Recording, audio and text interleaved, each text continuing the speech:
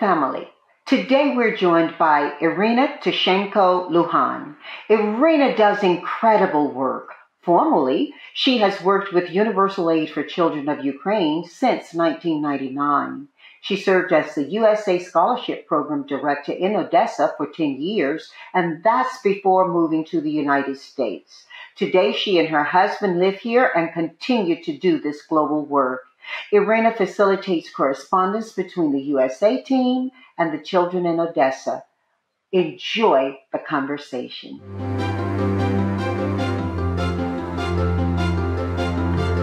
Irina, it's an honor to have you here on the podcast. Where are you right now? Thank you so much. It is an honor for me to be here. I am in Rockville, Maryland, and I'm happy to be part of your family. Well, welcome to the family. You know, we can jump right into it because while I'm really interested in what your childhood journey is like, I must say you've worked intimately to promote healthy opportunities for children across the world. So let's begin, if you will, by you sharing your knowledge of the current challenges that children are facing due to the ongoing crisis in the Ukraine in particular. Yes, thank you for your question and for your interest. Universal Aid for Children of Ukraine that I represent exists about 30 years in Ukraine, and we started long before the war. When Ukraine became independent, we raised several generations of orphans, giving them education, feeling sense of dignity. And the war threw us back on so many years. And now the children whom we started with 20, 25 years ago when they were in the orphanage abandoned, and we provided them with education.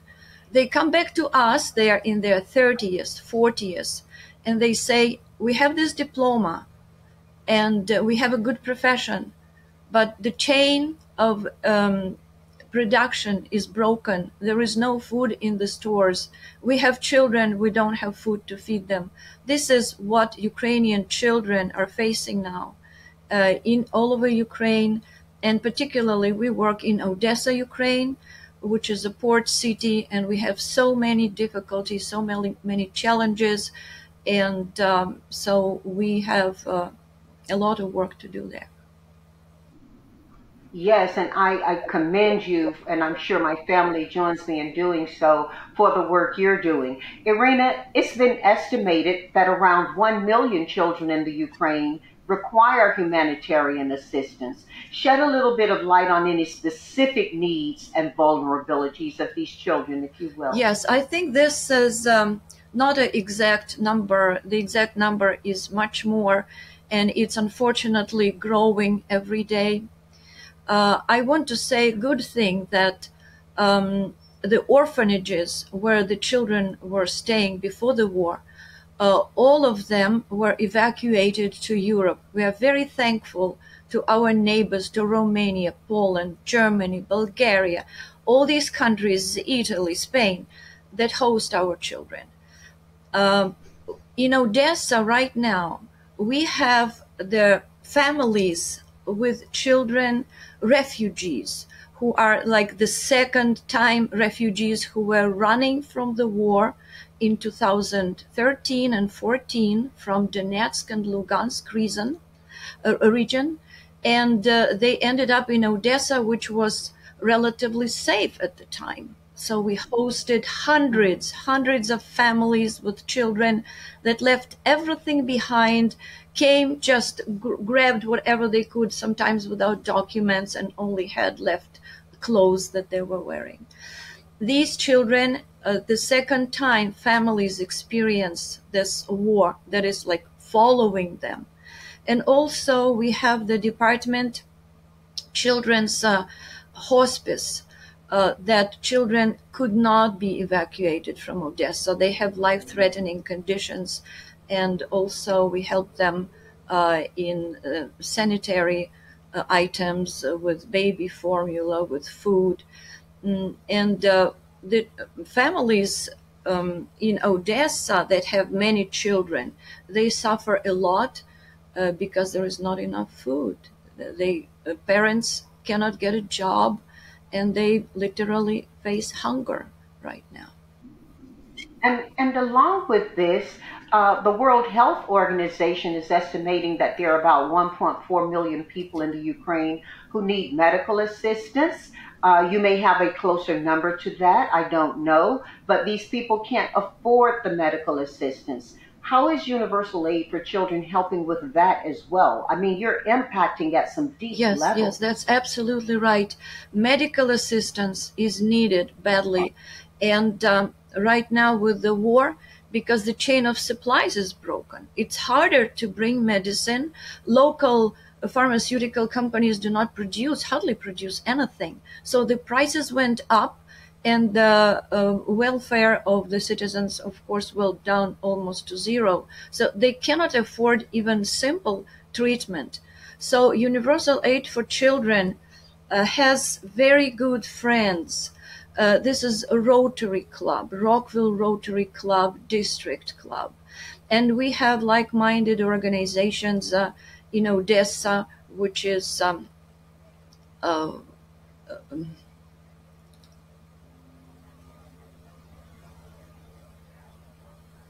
Odessa Dream, the Road to Home, and Peace Council of Odessa Executive Committee. So we all work together, and we do the fundraisers to help children with their medical treatment.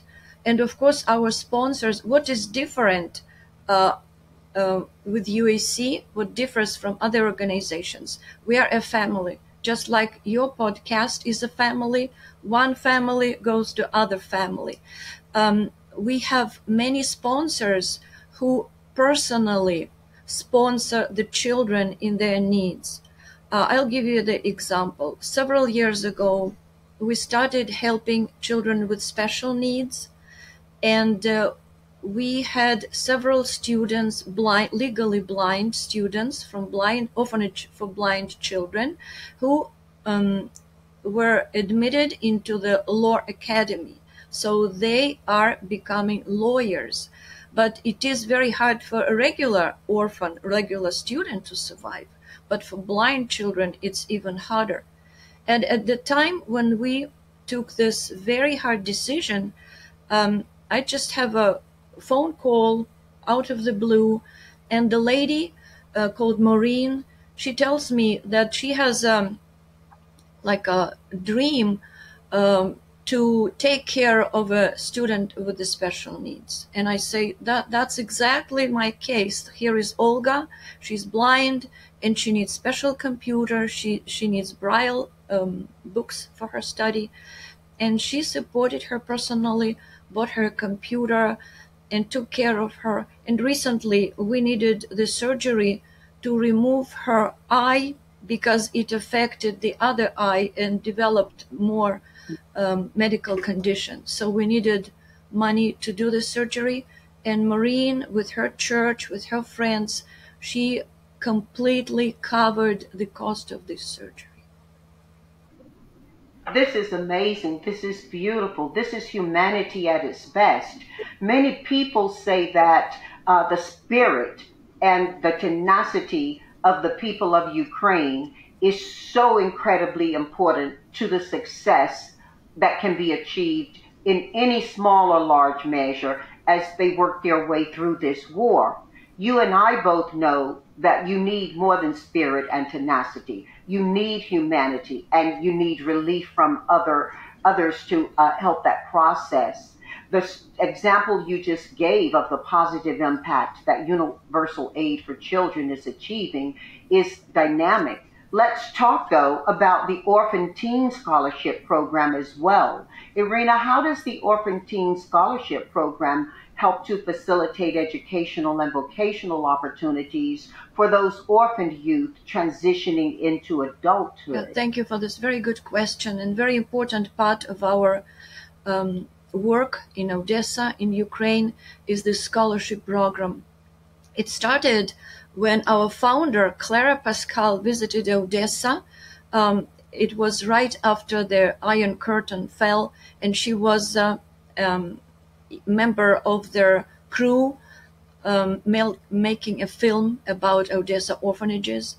And she kept visiting Odessa after she adopted her son, Luke. She was the first foreigner adopting after the moratorium for adoption. And she noticed that children were just pushed out of the orphanage when they age out. And if they were abandoned at birth and they don't have any relatives, they don't know who they are, they join the delinquencia, the crime groups, and the girls the victims of prostitution and human trafficking and others. And she decided to create this scholarship program. What she did, she connected every orphan graduating from the orphanage with a particular person in the United States who were ready to pay their scholarship, which is $50 a month, during their study. And it worked. We have wonderful, wonderful results during this more than 25 years. We have sailors, we have teachers, we have scientists, ophthalmologists, all professions, name any profession, because there are more than 25 educational institutions in Odessa. And when we spoke with the children who were about to leave the orphanage, we asked them, what do you want to be? And they say, oh, I want to be a teacher, but I will never be able to make it because I don't have support, I don't have a family. And Clara used to say, we are your family, we will help you. But what about my level of education? I will never pass entrance exams. And she says, we'll find you good tutors, we'll find you the teachers, and you will make it. And we really did. And the way it changed their lives is dramatic. Because to be a doctor, one of our graduate students who graduated from Medical University, Taya, she was our gold star student, the best straight A student. She was for 1 year after graduating in Great Britain residency, and now she's here in the United States. She has a job, she's prominent, she's wonderful, she's successful in life. Of course, right now with the war, it all makes it so difficult. And honestly, this year, I doubted whether scholarship program is still possible in Ukraine, in Odessa, where sometimes there is no electricity. It is dangerous to leave the house because air raids are several times a day, and only education by computer online. And we were very happy when we found out that this year about 15 orphans, in spite of the fact that the war is going, they decided to pursue higher education. And in their bios, they say, I need this education because I want to be a good specialist in free, independent Ukraine after the victory of Ukraine. It warms my heart. Yes, mine as well. My goodness. Irina, what was your childhood like? I was a happy child. I was born into the family. My mother was an engineer. My father was a pilot who was in love with the sky. The best thing he said was when you take off at night and you don't see the sun, and then the plane goes up and you can see the sun. It was a very, very beautiful description of his work. I had a grandmother and a grandfather. By the way, that's a description of your work as well, with what's going on. Yes, we help our students to see the sun, to elevate them from the black, dark night and to see the sun, to see successful future. Thank you for that. Irina, what an amazing story. And the similarity of your dad's message to you about coming through the dark to the light, and the coming through the dark to the light that you're bringing to so many people is incredible. What other stories from your childhood do you care to share? I think knowing that helps us to get an understanding of why and how you're doing such amazing work today. My childhood was seeing my parents, my grandparents working, coming home tired, but they were doing a fair job, and they were proud of what they were doing. My grandmother was a dentist, a mother engineer. She made a great job, and she loved what she was doing. And of course, my father always was my hero. So I looked at them. I tried to learn from them, and I think this was the lesson, the biggest lesson in my childhood. It's certainly a beautiful lesson, and it's especially a beautiful one for us today, working hard and creating good value, not just for yourself and your family, but for communities. At this point in your life, how do you define personal success? You know, it's to be positive. To be positive, to believe in your dream, to work hard and never give up. Yes, yes, I believe that too. Your lessons from the Ukraine sound very similar to the lessons my parents taught me in Tarboro, North Carolina, growing up. Um, One thing I also have learned over my life is that collaboration is often crucial in addressing complex humanitarian issues. How are you working with other organizations, any local or international, to maximize your impact?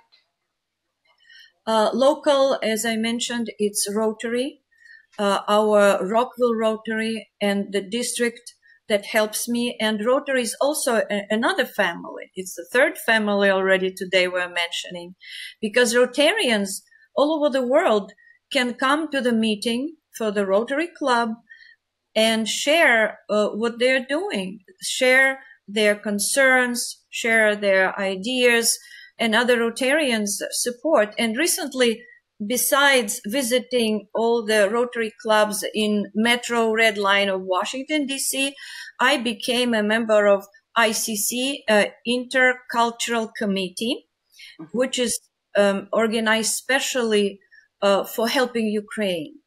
And Rotary clubs in Ukraine unite, and they share what projects they have. And like-minded clubs all over the United States can join this or that project. And we're seeing what other clubs are doing. And we work with the Rotary Club in Odessa. There are 3 clubs. We work with Odessa Club. So we're thinking about creating a new project with the support of Rotary clubs. And of course, in Odessa, we have Odessa Dream, the Road Home, and we have Odessa Peace Council, the City Peace Council that supports us. Of course, on your own, you cannot achieve anything. You need like-minded organizations, their support, and their friendship. And how about individuals who want to support what you're doing? People who independently want to offer their assistance.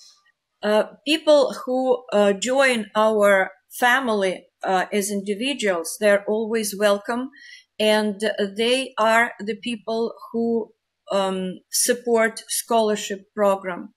Um, the scholarship program works this way. We meet with the orphan, the aspirant to join the program, take picture, ask the girl or the boy to write their biography, what happened in the family, and what profession he wants to acquire, and post it on our Facebook and our site, USC. We have 2 USC sites, Mm. and wait and wait for the word to come across the globe and for people to contact me.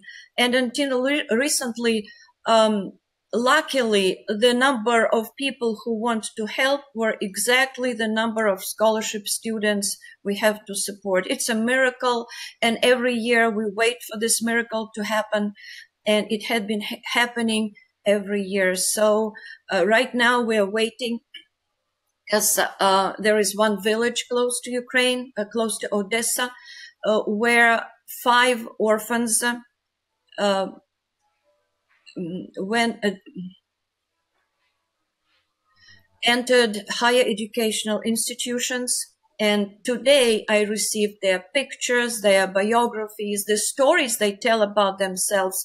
They are, they cannot not to touch you, because what these children had to go through in their childhood, that now you just want to do everything to help them grow. And they are all very ambitious. They want to get this education.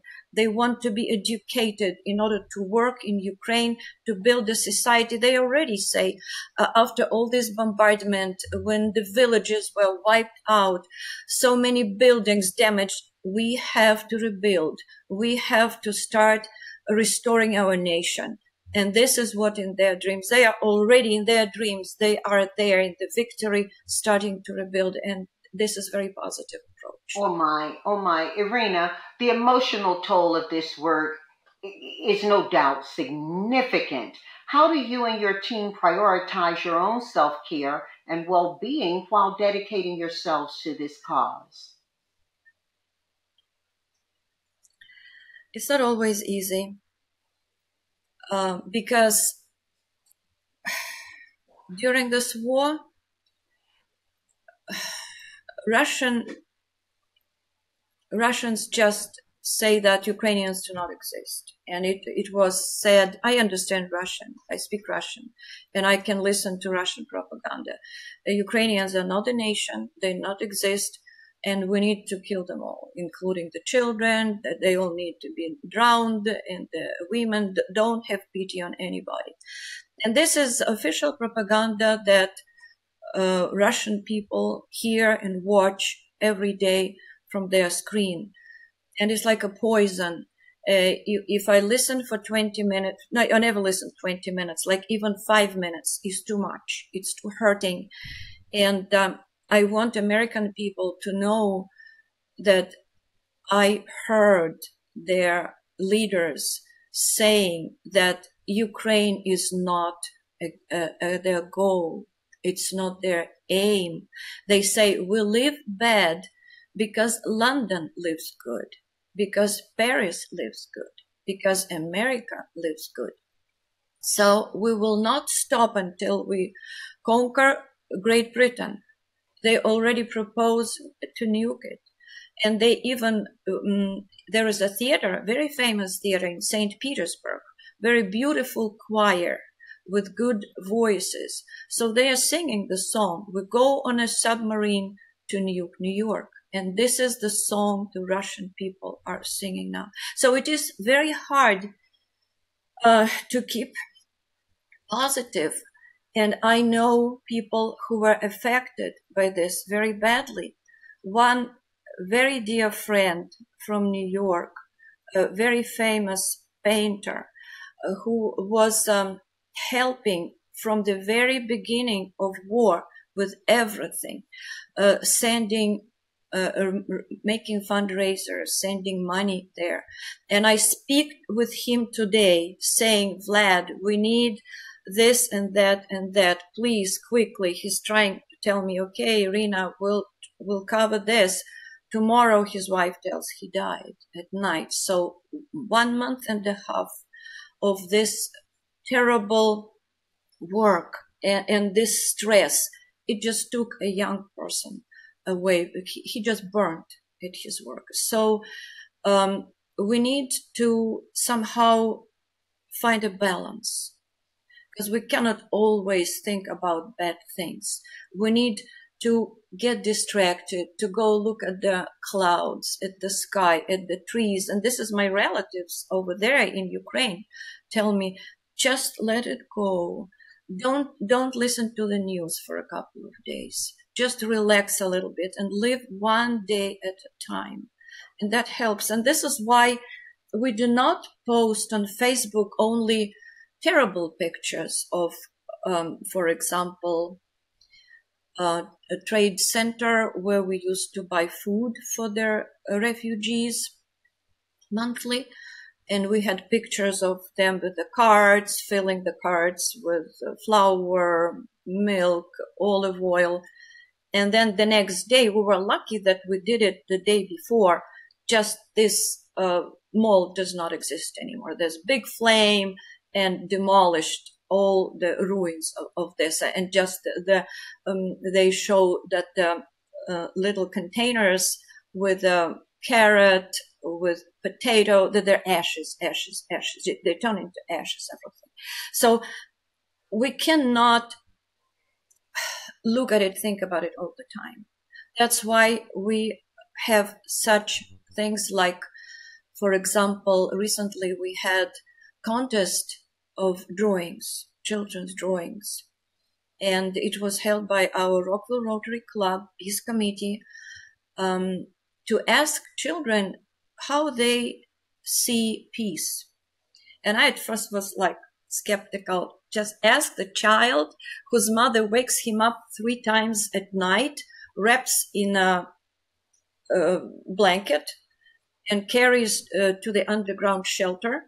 Like my granddaughter is there in Odessa, and my daughter-in-law says she tries to cover her ears because it's very loud. When these missiles fly, they are ooh, and then boom, and you don't know which boom is there, your house, neighboring house, whatever. They don't know when they come out of there what they will see around.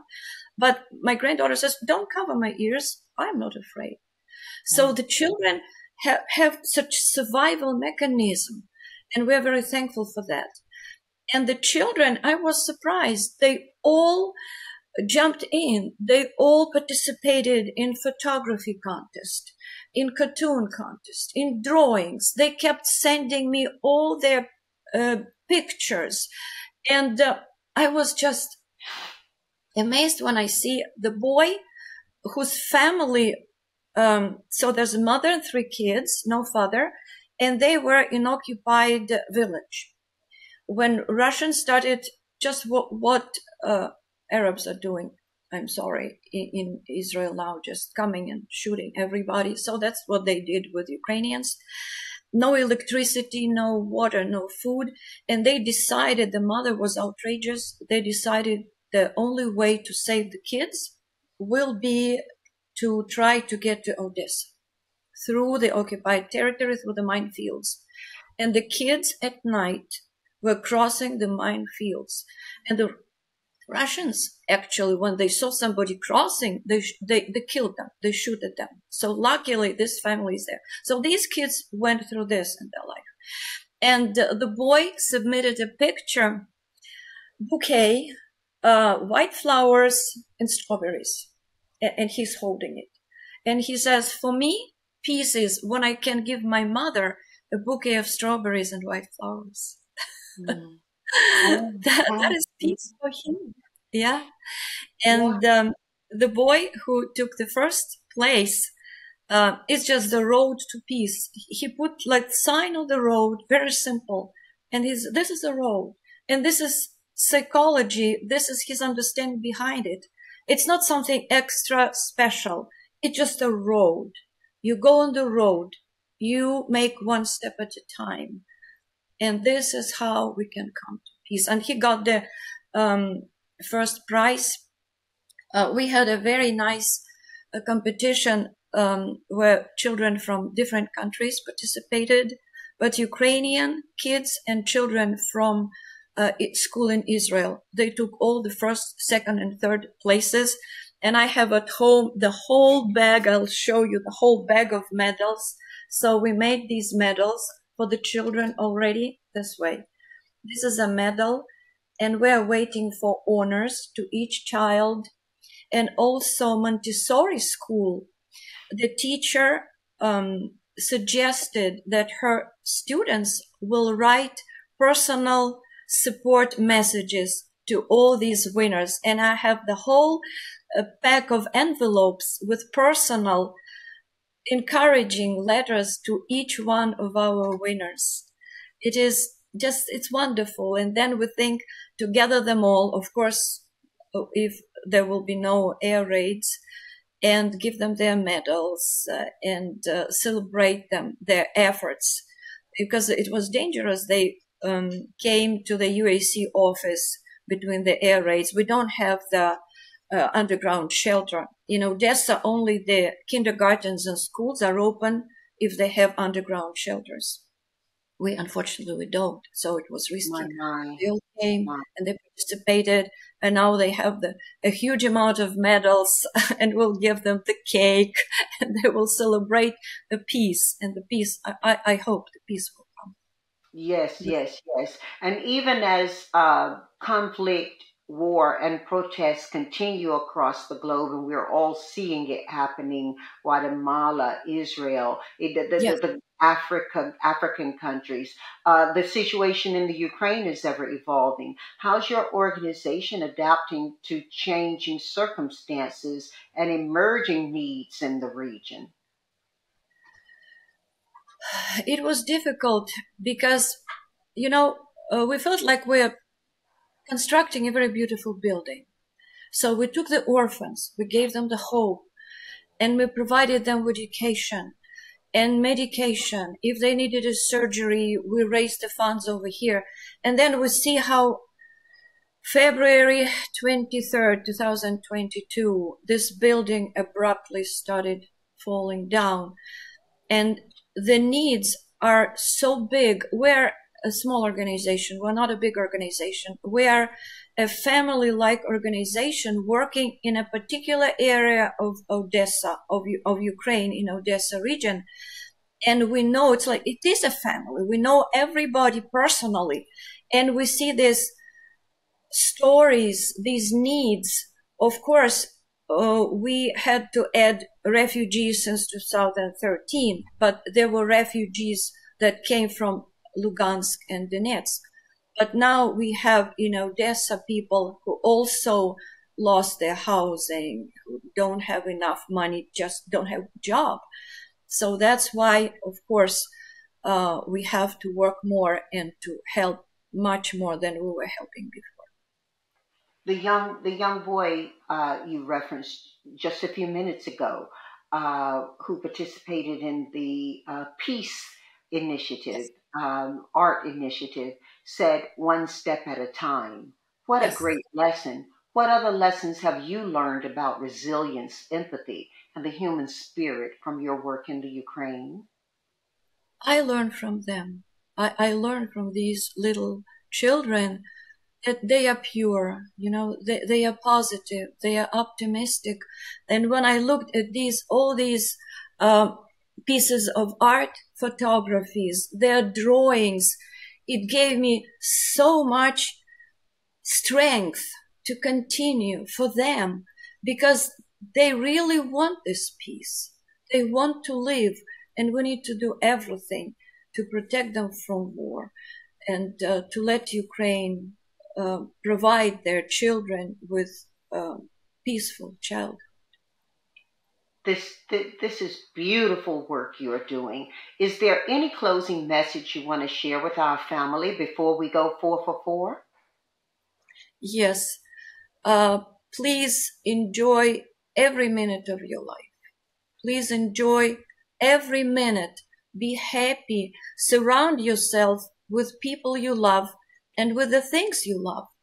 And do not let negative thoughts to overwhelm you. And also, please remember that it's a two-way street. People treat you the way you treat people. So share your optimism, share your love, share your care with others, and it will come back magnifying and will make your life worth living. Thank you. Thank you so much, Irina. Let's go 4 for 4 now. I'm going to ask you 4 questions. You'll give me 4 answers. There are no wrong nor right answers. They are only your answers. And the first question is, you get to invite 4 people to dinner from any time in history through present. Who's at your table and why? Oh, that's a very, very nice question. Very, very nice. You are a magician. You are in possession of a time machine, and I can bring from anywhere in the time and in the world, the people. That's wonderful. That's wonderful. The first person I really to bring back for this dinner is my great-grandmother, Ludmila. she was very young when the revolution took place, and she lived through the hunger, through the revolution, through the civil war, through the World War II. Very, very difficult life. And she told me about hunger when in 32, 33, Russians took away all the food from Ukrainians, and Ukrainians were dying, and they could see while walking along the streets, people who don't eat, they become very fat and big, then their bodies explode. And they saw these, but the people were still alive. It's terrible, terrible memories. And she was the widow with 5 children. Just to ask her where she took this resilience, this strength to continue her life during these very, very hard times. I remember her, she was already in her 80s, in her 90s. So of course, and I was a little girl, we could not have these serious conversations. I just overheard what she was talking about. And I really wanted to invite her to dinner, to treat her to a nice dinner that she hardly had ever in her life. This is one. So the second one will be Paul Harrison, who is the founder of Rotary. He was the lawyer in Chicago in 1906, I think. He did not like to have dinner on his own, his lunch break. So he invited his friends to have meals together with him. This is why I want to invite him for dinner to have meals with me.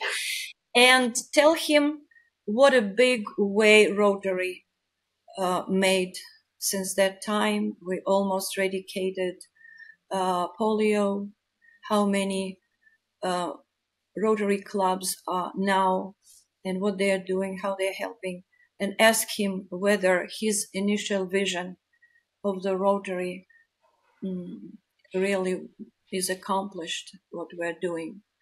That it'll be very interesting. My husband and I are Rotarians, and my husband is a Paul Harrison Award recipient. So we remember him, and we're very thankful for his 4-way test. Is it true? Is it fair to all concerned? Does it build good relationship? Is it fair? So we still check everything what we do with this 4-way test. The next one, of course, can it be one invitation, but for 2 people? I'm beginning already through Ukrainian. This is your dinner. Yeah, just because, I wanted to invite Gagarin. He's the first cosmonaut. But how can I invite him without Neil Armstrong? So they are 2 connected, not connected geographically, but in time and in their mission. So Gagarin was the first to see the Earth from cosmic ship. And Neil, who made the first step, like it was a small step for him, but it was a giant leap for the whole humanity.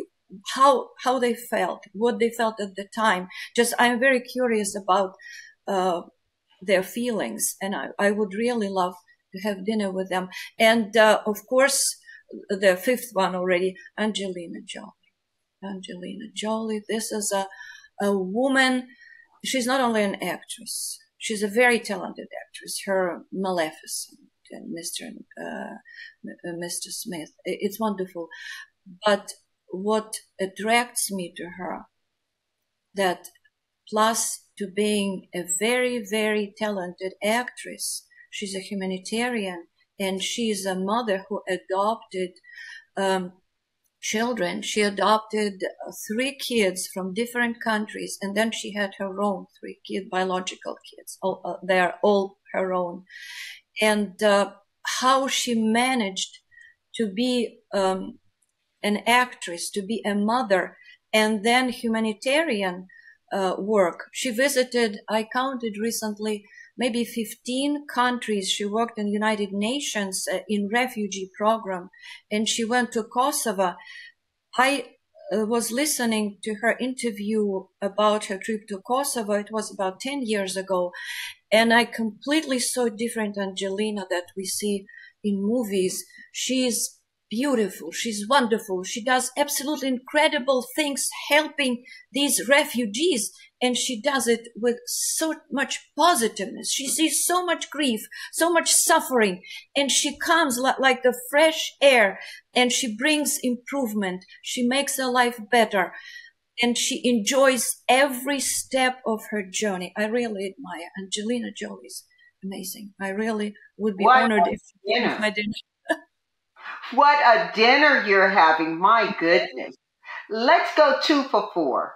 What 4 pieces of music by artists are you listening to these days, and why? Thank you for your very good question. My husband and I like Andrew Rieu very much, and we always listen to his orchestra. Here's my husband leaving. Sorry about that. For his humanitarian. Welcome to the podcast. For his humanitarian mission as well. Thank you. Yeah. He's a good Samaritan advocate, helping people, refugees also to receive their status. Very, very good organization. But Andrew Rieu is very talented. And we, when we found out about a year ago that he's coming to Washington, we got the tickets almost a year ago, and recently visited his concert. His orchestra plays Strauss music. And he says that the miracle happens every time in every country that he's and his orchestra are visiting. When people hear the walls, this beautiful music, they all stand up and they all start dancing. And it happened in big arena here in DC, in Washington. I saw these people they could not sit. They got up from their places. They started dancing. And he's 74, I think. He is so young. He was dancing. He was jumping. He was joking. It was like almost 3 hours. It went like 5 minutes, and everyone like, what? People didn't want to go home. And he said, okay, unfortunately, our evening, and everybody starts applauding and shouting, no, no, like, you don't want to go home. No, the thousands of people, they did not let him go. And there are people who actually travel with him. He's traveling today. He's in Washington. Next day was concert in New York. They travel with him. They see the world, and every evening they come to his concert. He's an amazing person. So he's one. Who are the other 3? My goodness, he's a hard act to follow. Yes, the other violinist called Ara Malikian. He is a Lebanese-born person with Armenian roots. He got education in Germany. Now I think he lives in Spain. And his violin is magic. Please listen to his violin. Very beautiful music that touches the deepest strings of your heart. Very, very beautiful. My advice for you to listen to this. Then the third one, let me see.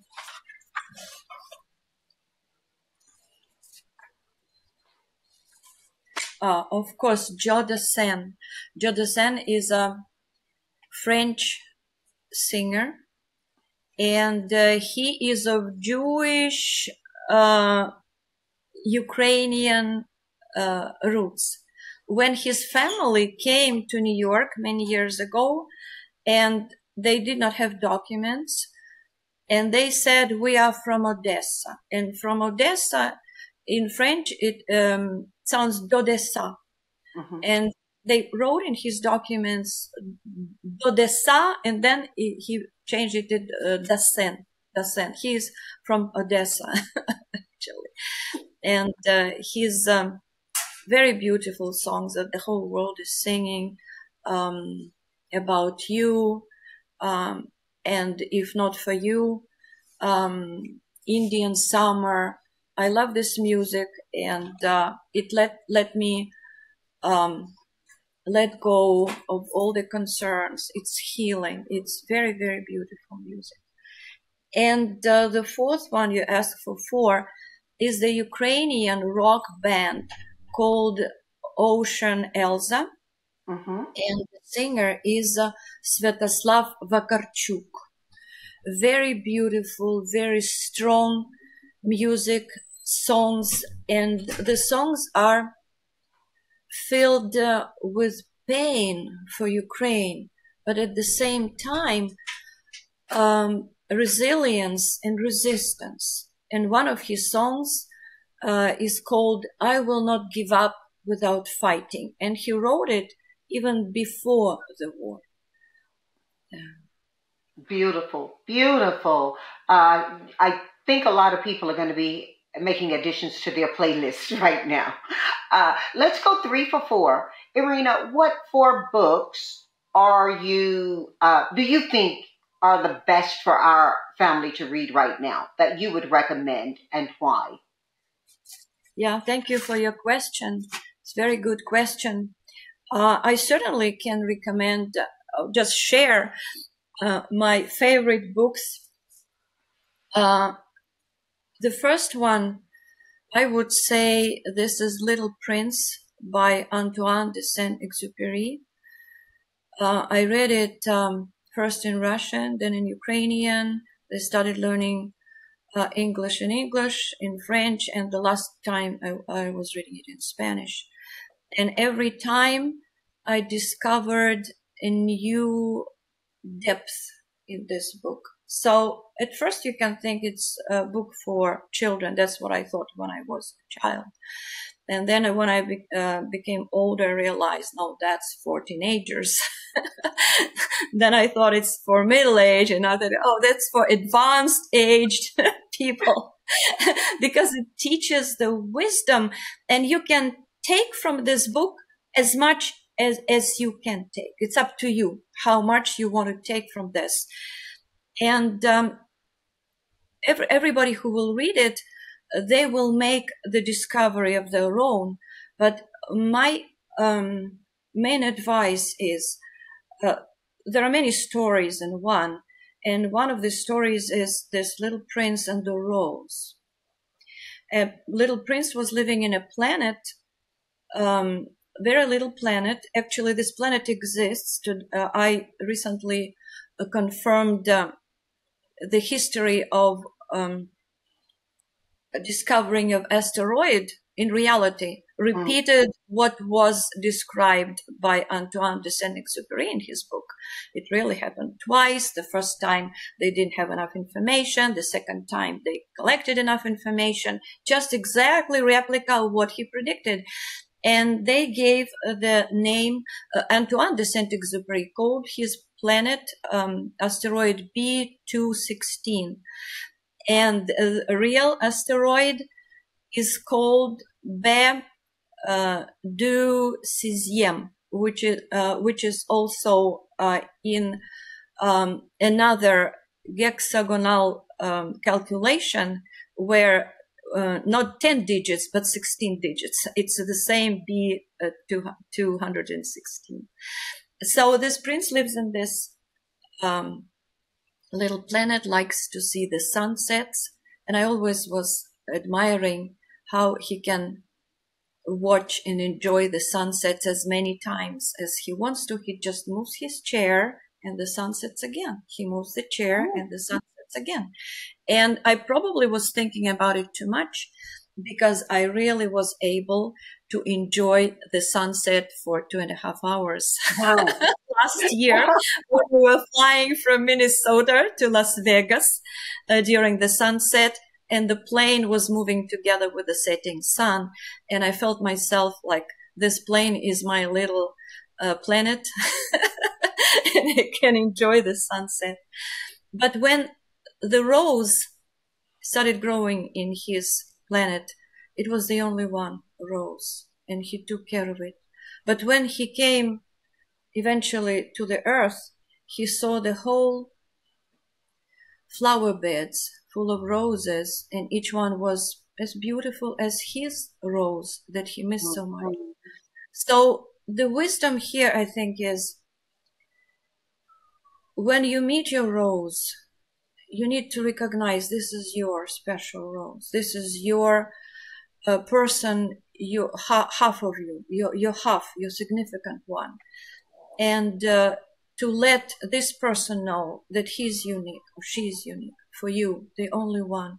And no matter how many other roses are there, this is the key for happy relations, happy marriage.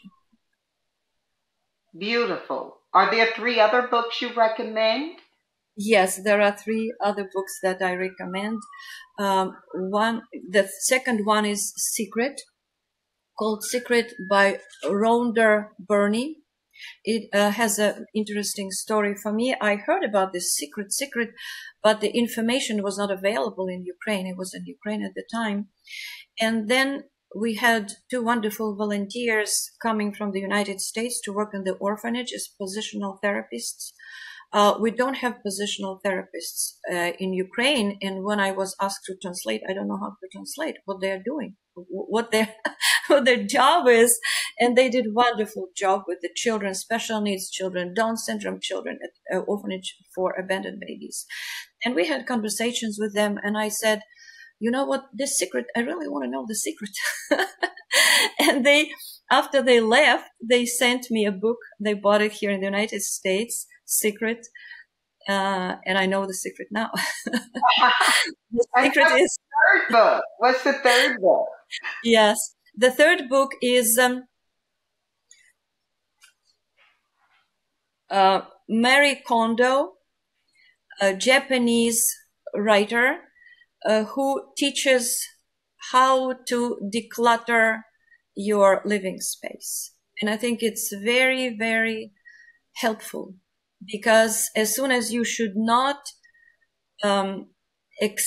admit negative energy and toxic people in your environment, the same way you have to peacefully let go of the things that you do not use. And what's the title of the book?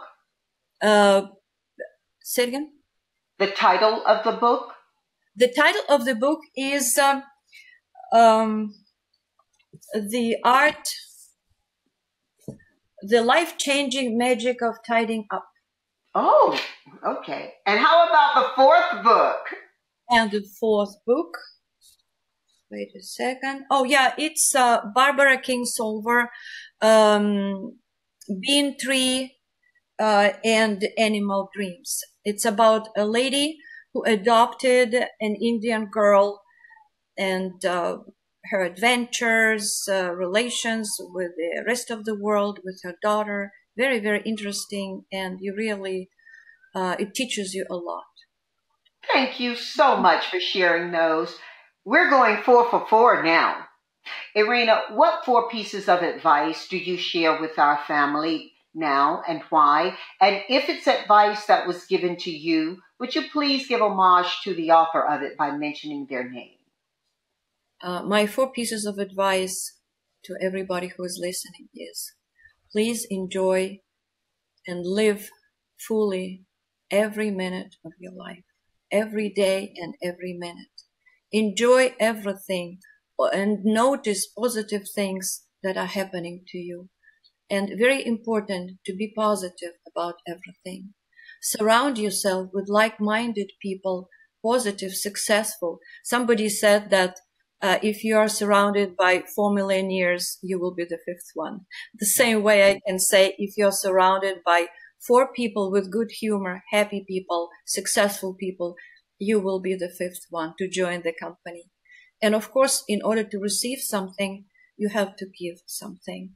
Similar attracts similar. The law of attraction never fails. It's like a radio station. If you tune your radio station, your heart, to receiving positive energy and start radiating it. So the positive energy of love, of success, of understanding, of friendship will come to you. Oh my, oh my. Irina, thank you so, so much from my heart to your home. Thank Thank you you. so much. Thank you. It's a pleasure for me to be here. Big honor.